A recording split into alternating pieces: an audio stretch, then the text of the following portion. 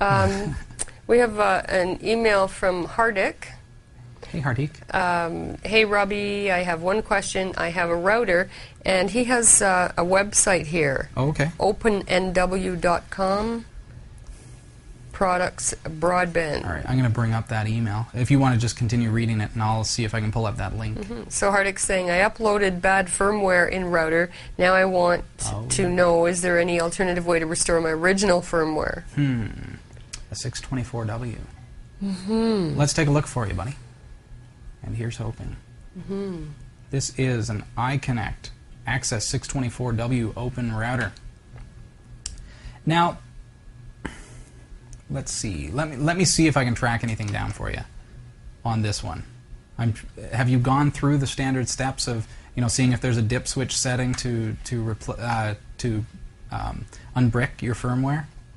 What's happened here is that Hardik has tried to update that router's firmware, and it looks like the one that he's used is not compatible, or perhaps had a corruption or something along those lines. So now when he tries to fire up that router, it doesn't work. It's what we call bricking a piece of hardware. But a lot of times, especially with open products, they know that people are going to do this, and so they're going to set it up so that you can repair it yourself. But let's see if I can find anything for you. Yeah. See, fortunately, I think this question had come up before. Hardik, you're in luck.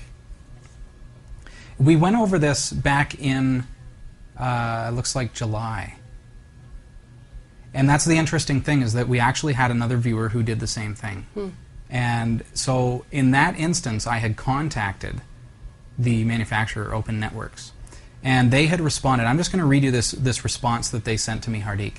And I hope that this is going to be lots of help, because as soon as you showed me that this is an Open Networks router, the thing that stood out in my mind is that they have really good tech support. They're just awesome there. So, so their tech support department contacted me about this very model, the 624W, and said that chances are the customer powered down or reset the modem while the firmware was updating, and that was still in progress. Even though to the customer it looks like the modem or the router is not doing anything, it is in fact loading the new firmware. Customer may not have waited for the modem to restart on its own accord, which can take about 5 minutes from the point the new firmware is loaded. Given the condition that the modem is in now, it is not possible to recover using a console cable. So that's something to think about. The customer will need to consult the point of purchase for a possible replacement, providing the cause of the unit is still, or providing the unit is still under the 12-month manufacturer's warranty. So that's the email that I got from Open Networks about that same product, Hardik, when someone else had that same problem. So if it's under warranty, you could be in luck, because they are awesome. Because usually a manufacturer is not going to be that good to you. In this case, if it's under warranty, take it to the person you bought it from, and hopefully they'll be able to get you a warranty replacement. Okay. Good luck with that. But essentially, it needs to be sent back to the manufacturer and repaired at that point once it's been bricked.